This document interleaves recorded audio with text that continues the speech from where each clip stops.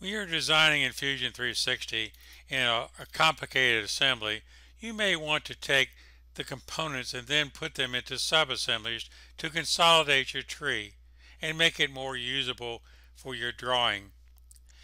That is a very simple task by simply taking the component and dragging it into another component to make a sub-assembly. Let's get started. So the first step is to make a new component. You don't want to use an existing fastener and drag the others into it, because that means the fastener will be the top level sub-assembly.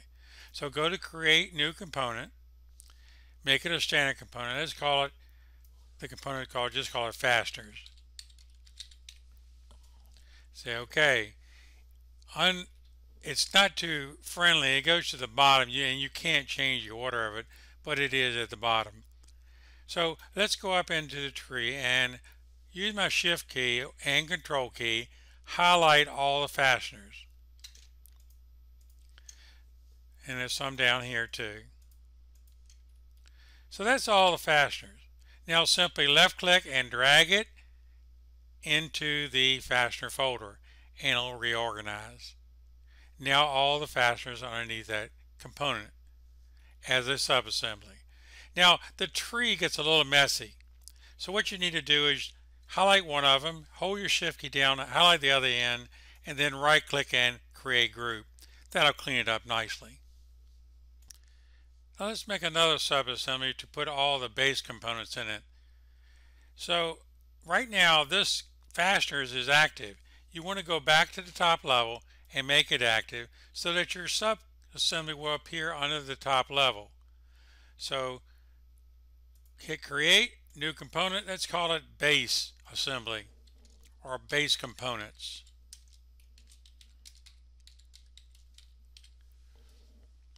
Say OK, it drops down the bottom.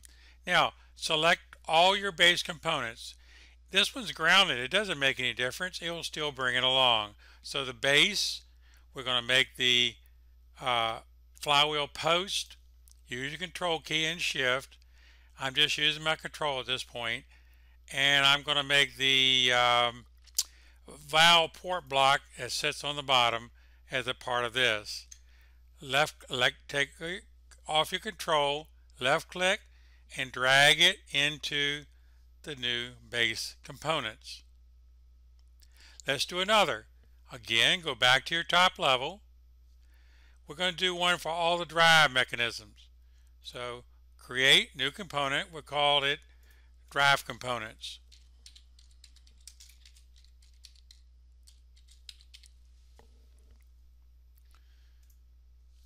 There you go. Now the drive components will be this one. I can probably use my shift key for this and select down to this one. Now I need to pick up, well, that's about it. Those ones right there.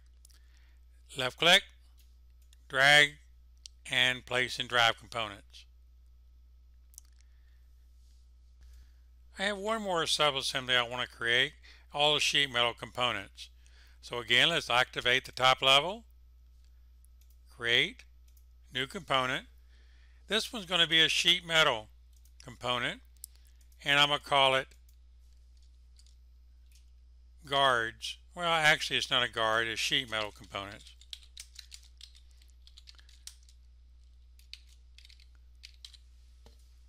Say OK. Now I simply grab all the sheet metal components using my control key and drag them into it. Now notice I have a little bit of an issue. I missed two of the fasteners. So simply left click on both of them with the control key and drag it into the fastener folder. Now there's another thing you can do. Let's say that in the base components I put this valve port plate.